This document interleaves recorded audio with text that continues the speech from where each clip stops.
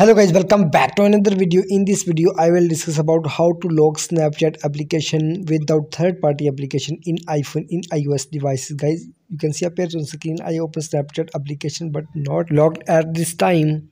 First of all, open shortcut application appears on screen. Now tap on authentication. Now tap on plus icon top right corner. Now tap on create personal authentication. Now select apps. Tap on apps. Now tap on choose icon. Now select the apps you want to log in your iPhone. I want to log my Snapchat application. Now tap on Snapchat. Now tap on done top right corner.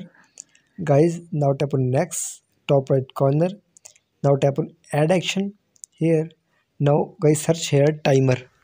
Here timer timer. Now start timer, click here and select the time 1 second. You can see tap on 1, tap on second and simply tap on next button. Now turn off ask before running. Now don't ask. Now simply tap on done.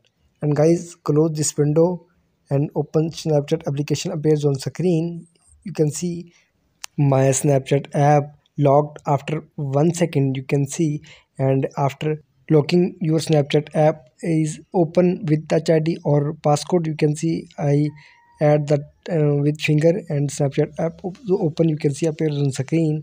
And you can lock your Snapchat application or any application in your iPhone with this method. Please like my video, subscribe to my channel for the latest more updates.